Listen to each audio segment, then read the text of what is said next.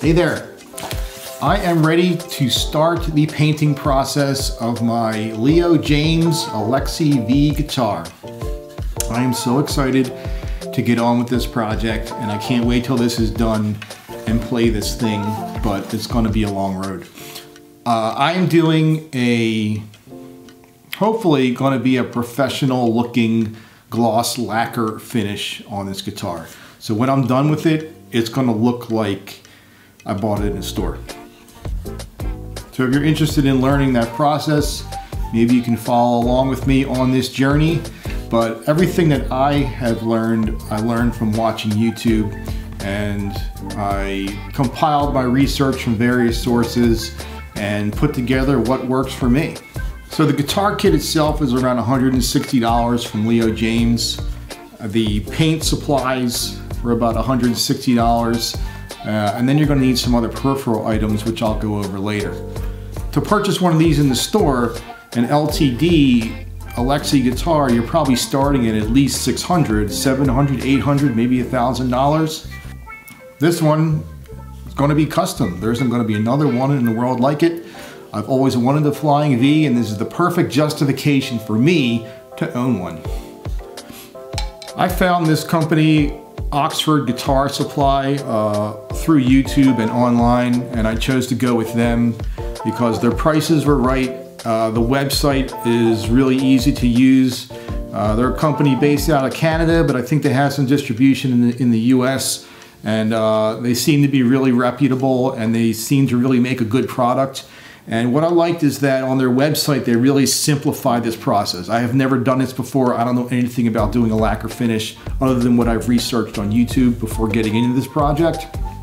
And you can buy this as a whole kit. Everything you need to finish one guitar. All you gotta do is pick your color.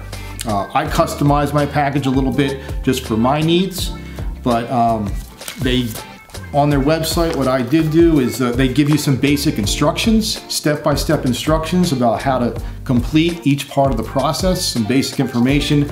I printed those out for myself just so I can keep notes and follow along in this process as I work. So what you are going to need, one, they sell a complete pack of sandpaper to do a whole guitar. You start at 320 grit, you work your way up by the finishing process, you work your way up to about 2000. Wet, dry sandpaper, they say this pack is enough to do one complete guitar. Tack cloth you're going to need from time to time as you're working to remove debris and lint at different parts of the process. It's like $2. First thing, and probably the most important step, is grain fill. Comes in a little can like so. Manual application. This guitar body and neck is mahogany. Mahogany is a porous wood. You can't just go start painting this thing because over time the wood's going to suck up the paint. And you might finish this and it's going to look beautiful, but then in a few weeks or months, the paint's going to start to seep into the wood, and you're going to start seeing cracking and blemishes, and it's going to start to look like crap over time. It's not going to last. Doing this process is going to make your guitar like you bought it in a store, and it's going to last like you bought it in a store. So this grain fill is going to be the first part in this series, and they say one of the most important parts because you're laying a foundation and you're filling in all of the pores of this guitar. Like, you can't see those pores in the guitar, but it's a must. Step one, the grain fill. Next step is a primer coat. I'm using a white primer because I'm doing a metallic finish. But your primer coat is essentially your first base coat, which is going to level out any imperfections or dips in the wood that you might not see or feel by hand. And you need a good foundation to work with in terms of leveling and smoothness, as well as something for your paint to adhere to. I'm also using the white primer because I've chosen to do a metallic finish. This is Midnight Wine Metallic. As far as I know, I have never seen this guitar in Midnight Wine Metallic. I've seen them in black, I've seen them in white. I think that's probably about it. They come in black, they come in white with various pinstriping colors and fret colors and whatnot. I went back and forth over and over again. I couldn't decide what color. Black, they say, is one of the hardest colors to do because it picks up every imperfection. White, they say, is one of the easiest colors to do because it hides all the imperfections. And I was very close to purchasing Arctic White and doing the Alexi pinstriping, and then I decided, you know what, like, I don't want to just make what's already out there. I want to make it my own. So I went with the wine metallic. I think like the dark red and the black is going to look great. I also have some gloss black to do some accents. I might want to do some fancy paint work on here and some accents in black. But I just think the dark red, I wanted like a blood red and black. So I just think like the dark red with some silver hardware and the black hardware with some black accents is going to look cool. Something else about doing a metallic finish is you don't have to sand it. If you're doing a solid color, an opaque color, you have to periodically sand it as you're putting the coats on of color. And with the metallic, you don't have to do that. So that takes one step out that I don't have to worry about.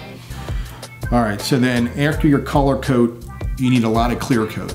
So the downside to metallic is you need to do many, many layers of clear coat. They're saying you need to do 12, 13, 14, 15 layers of clear coat, which takes about a week to do.